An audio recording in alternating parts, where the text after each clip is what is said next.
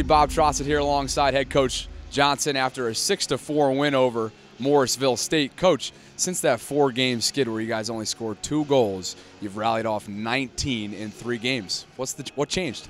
We've really been focusing on it, and I think it's really clicking that we have to take pride in getting the puck to the net and being a little bit more creative so that we can get those scoring chances and put us in prime opportunity to put the puck in the back of the net. So it's fun to see that that's clicking.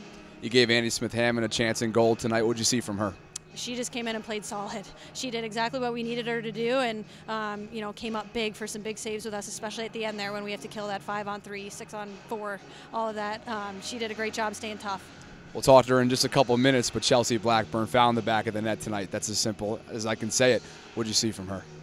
She just plays with an incredible amount of passion, and she does it for the team too. The team feeds off of that, and they feed off of her energy, and she just goes hard, and I'm really glad that she was able to find the back of the net like she has been lately. So we just gotta find a way to help her keep that going. Great, Coach. Thanks for your time. Thanks so much.